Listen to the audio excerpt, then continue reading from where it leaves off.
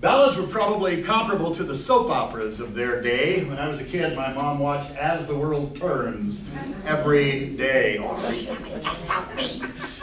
This next one is a ballad, Barbara Allen, and the story has been told probably 100 years before it was written down, and Barbara Allen is sort of the soap opera of its day. So this young man is in love with Barbara Allen, who won't have anything to do with him.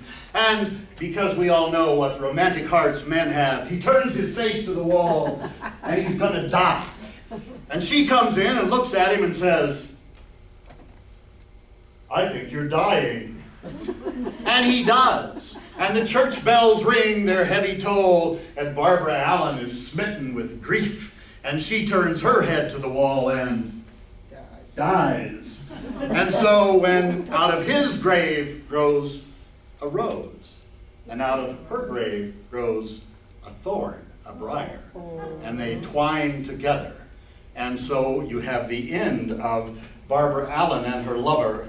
And this arrangement was written by a band member who's not here this afternoon, Jerry Herring. This is Barbara Allen. He makes all this stuff up. I found it in a book.